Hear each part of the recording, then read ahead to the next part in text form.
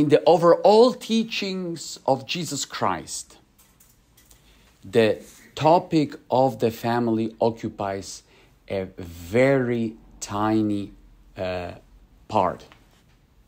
And for the Jews, for the people from the Middle East, the family has a huge importance. The clan, the family bonds, the blood relationship.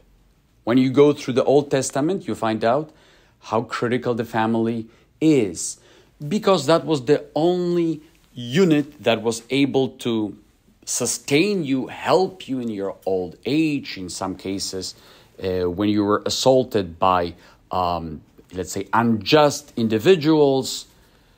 So it was critical. You needed your family.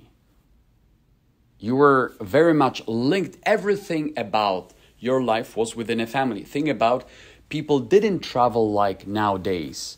Once you were born in, let's say, a village, so maybe you got to know those from the neighboring village, but that was, let's say, the as far as it can get.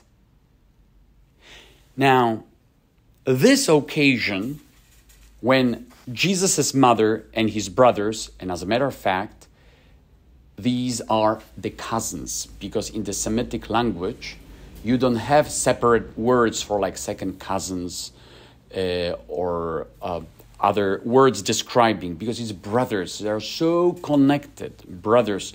And obviously this word is used in the brothers in the faith. This is how we receive it. So when Jesus' mother, the Blessed Virgin Mary, and the cousins arrive, that would be a perfect occasion for Jesus to speak about the importance, the value, the magnitude of what the family bonds are all about. And instead, we find an answer that probably blew the people's minds away once they heard that. Your mother and your brothers are standing outside and they wish to see you. The message was brought to Jesus. And he said to them in reply, my mother and my brothers are those who hear the word of God and act on it. He brings it to a completely different level. What actually draws my attention is that recently we have been listening to the parables that describe the kingdom of God. And every parable would begin, the kingdom of God can be likened to, is like, not exactly what the parable speaks about, but it's a way of understanding the kingdom. But when it comes to this event here, he doesn't say, my mother and my brothers are sort of like those who know. He actually goes straight and he says, those who hear the word of God and act on it. Which means hearing God's word, meaning letting God speak to us. Because just to make a little bit parenthesis here, we're listening to a lot of words, but how many of those actually became a word of God for me? I could tell you that for most of the people, the scriptures they hear or read never became God's word talking to them. This was ancient text, nice stories, very helpful wisdom tips, but it remains on this level. It never became God who speaks to me.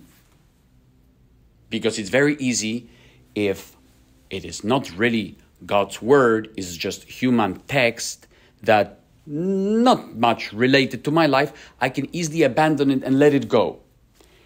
But if we hear what God says, and this hearing becomes acting in concrete aspect, because again, God's word is very rich.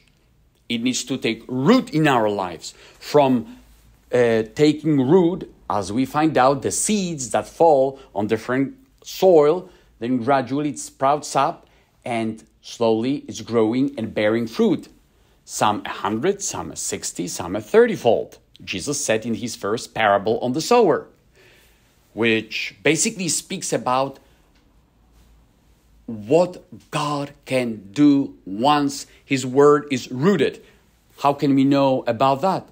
Once again, if you read the lives of different saints, holy men and women, then you find out how deeply God's word can be rooted, that it becomes in those people truly a powerful light that is enlightening many of those who are around. If, but that's an important word, if this word gets rooted. So, why Jesus Christ says that the word of God and bringing it in, listening to it is so critical, and he doesn't speak any single word about the importance of the family in this context. So, Jesus' mother and the cousins. When I thought about it, having certain experience as a priest, I find out that family is very beautiful, but also family, in many instances, was a cause of the downfall of many people. I can tell you only this element. I've never seen the ferocious anger and viciousness with which siblings are suing each other over the inheritance. So where are those good families? How come two sisters can drag each other to court over the inheritance? Hatefully, viciously, in order to destroy the other. Where are those bonds? Aren't we supposed to help each other? And we can multiply different stories. Which means the family is of value and importance, absolutely. But I know also people for whom the family was actually a huge detriment and obstacle to embrace God's word, the teaching, also the vocation. I can come up with 3 names of young men for whom the parents were a real big obstacle to embrace Jesus Christ and ultimately their vocation. They were agents of the devil, literally. That's why the Lord says, look, the family will not bring you to eternal life, ultimately. Don't think that the family will actually. The only one who can is Jesus himself. Do you remember St. Francis of Assisi? He had to let himself be disowned by his father. And he let go. And he said from this point on, after he stripped himself of the vestments that belonged to his earthly father, he said, from this point on, I have one heavenly father. Padre Pio's parents were not that happy that he became a Capuchin. St. Faustina's father did everything possible not to let her enter the convent. And we can go through the history of them. Which means, what is the real connection over here? Those who are connected by the spiritual bonds and help each other on the path of salvation. Not so long ago, I talked to a girl for whom his sisters were the cause of ruining her moral life, were example of diabolical addictions. So where are the family? Instead of helping her up, actually they introduced her to drugs. Where is the good family? Instead, the Lord says, no. Those who truly make the word the center of their lives and act on it, that's your family. Because this will bring you up to heaven. This will allow you to experience and be open to the gift of God and welcome the Spirit of God in you.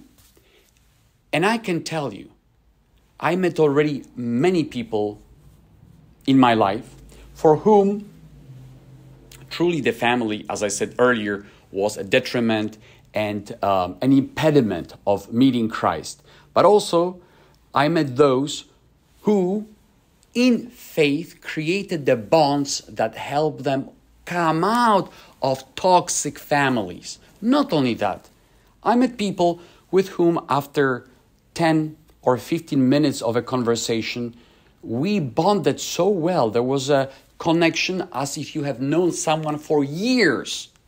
And there are also those whom I have known for years, and there is no connection whatsoever. How mysterious it is that you meet a person, and this is actually what the mystics, Saint Faustina speaks about it as well, that the Spirit actually joins you and you understand each other. There is no duplicity. There is understanding of spiritual values and other things. And there are those, and I have clear memories of those. You met after first 15 seconds of the conversation, I knew inside there would never be a connection. Yes, I would pray for that person. Yes, we would talk, but never a connection would take place. Why would that be statement? Because there was so different, we may say, objectives in life, ways of living, ways of existing. And therefore, the Lord says, embrace those who embrace the word, for whom the word is important, because those will bring you up to heaven. That's what's so critical, so that we can, in our lives, bring about the nature of Christ by the working of the Holy Spirit, and ultimately will become his brothers. Can you imagine that he can call us brothers and sisters? He can call us like this, but wait a minute. Are we truly his brothers and sisters? I'm not speaking by name, because it's very easy to put a little name tag saying my name is. No, but really, can he identify with us and say, look, you really are related to me by the way you take my Father's word to your life. And at that stage, we need to ask, Lord, help me to welcome this word. Make your word become a life-changing experience that ultimately may create for me a new family, a family that is the family of the church.